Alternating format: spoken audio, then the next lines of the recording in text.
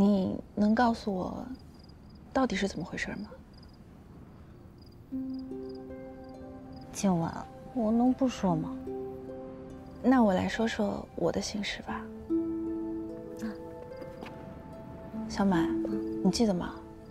我之前跟你说过我有喜欢的人了。我记得你之前跟我说过，你还说你想为他变得优秀，然后为他留在城里。对，他家世好，长相好，能力好，一切都很完美。除了身边总是围着很多的女人，说实话，我也不知道他是不是一个值得托付的人。但我还是努力地留在城里。我想再靠近他一点。你知道那个人是谁吗？哎呀，你快说吧，谁呀？是林宪。林宪。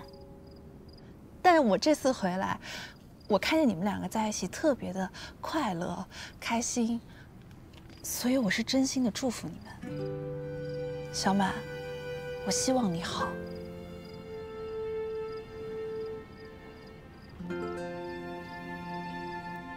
静雯，